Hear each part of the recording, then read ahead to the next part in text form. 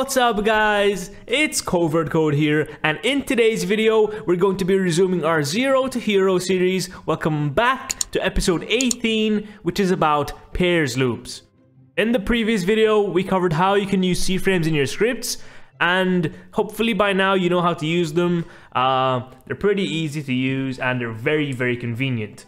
So let me just delete everything from last time and erase everything inside of the script and zoom in. Just like that.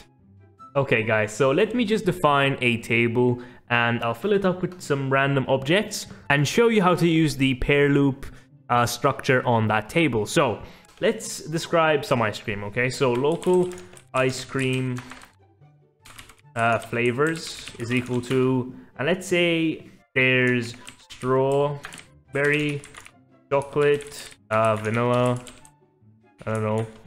Let's just use these three, okay? Now let me show you how to use the for loop in pairs with this. So for I, v, in pairs, ice cream flavors do, okay? Let's just say print I, okay?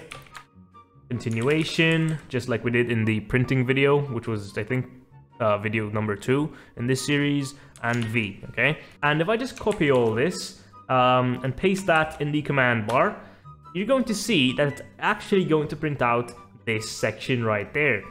So let me explain what I, v, and in pairs actually mean.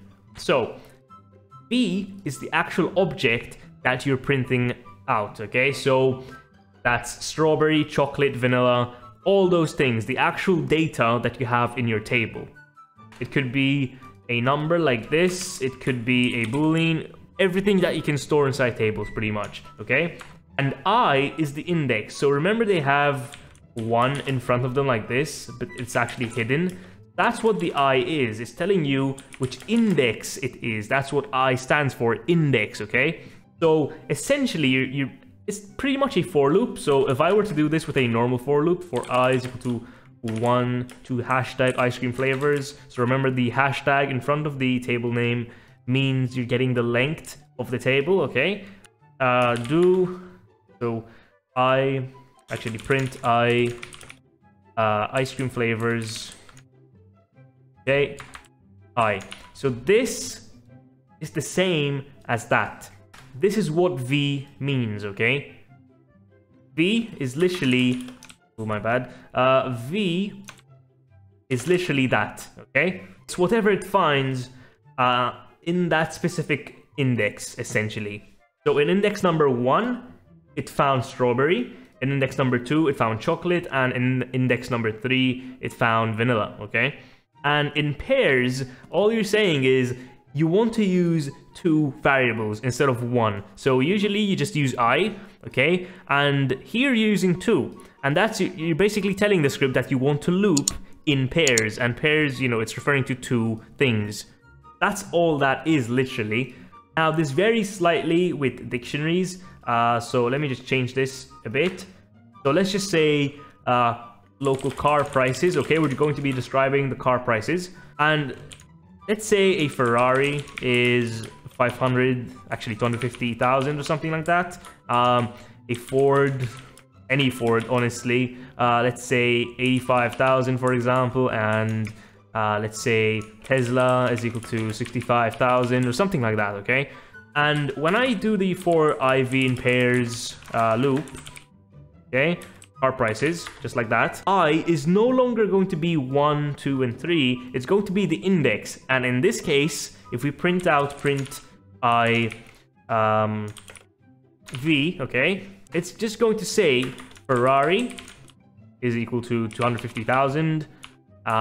And actually, let me just print this out so you can see it live. So copy, paste, and as you guys can see, the indexes are now these, okay? Because that's what you do in a dictionary. You change the indexes to make them, you know, easier for you guys to understand.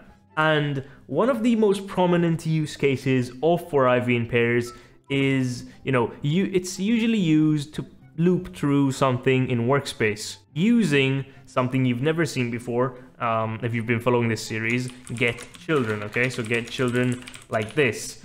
Now, the way you do this, so if you want to print everything in workspace, So you'd say for IV in pairs workspace, okay? And something is wrong here, okay? The contents within the parentheses have to be a table, okay? And a workspace is not a table, it's an actual service, okay? So what you would do is you do get children, okay? And this will give you a table containing every single child of that instance, okay? Now if I say print I v.name, okay? Remember, we're printing out objects now, not you know, strings. Copy, paste, and as you guys can see, index number 1 is camera, okay? Index number 2 is terrain, and index number 3 is the base plate. That's pretty much all I have, guys, for this video on for IV in pairs loop. It's not as daunting as it might seem. It's pretty easy to use, very convenient, and you should definitely learn how to use it. Thank you guys for watching.